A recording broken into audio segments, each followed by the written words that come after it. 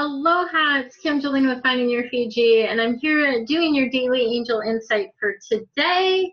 Today's deck that I'm going to be using is the Angel Tarot deck. This is my favorite deck. I love to use this deck for readings. The messages are all very uplifting and just really beautiful, beautiful cards that we have in this deck as well. So your message for today is the Knight of Earth.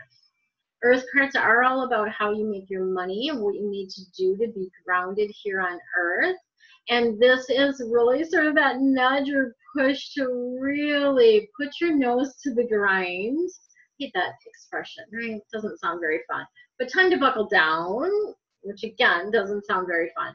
Time to focus and get some things done is kind of the message that is being brought forth here, right? So when you look at this card, it's a really, really beautiful card. There's, you know, just we've got a lot of beautiful colors in there. We've got the waters and the trees and all of that kind of stuff.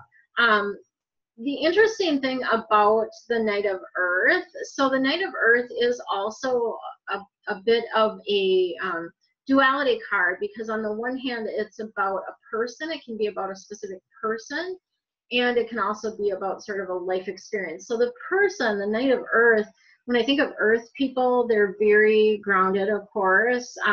They have a good ability to be able to bring things into form, like ideas into form. They're very loyal, they're very compassionate, that type of thing. So there may be that type of person that's coming in for you as well today, or somebody that you're going to swirl with today. Important to honor your commitments. So the things that you committed to doing, to honor them.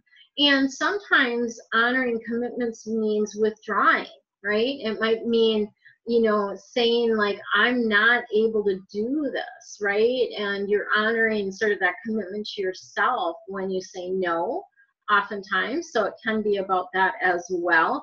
And then you do always have assistance available to you. So I believe that we each have a whole team of spirit angels and guides that are here to assist us and to help us.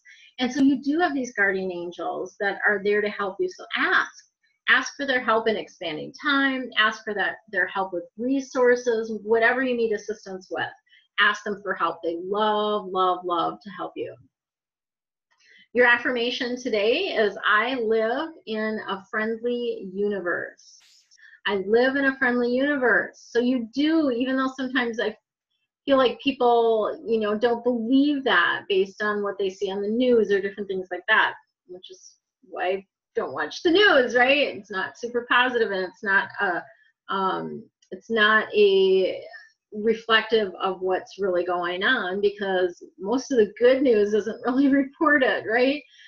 So I live in a friendly universe. Let life befriend you today.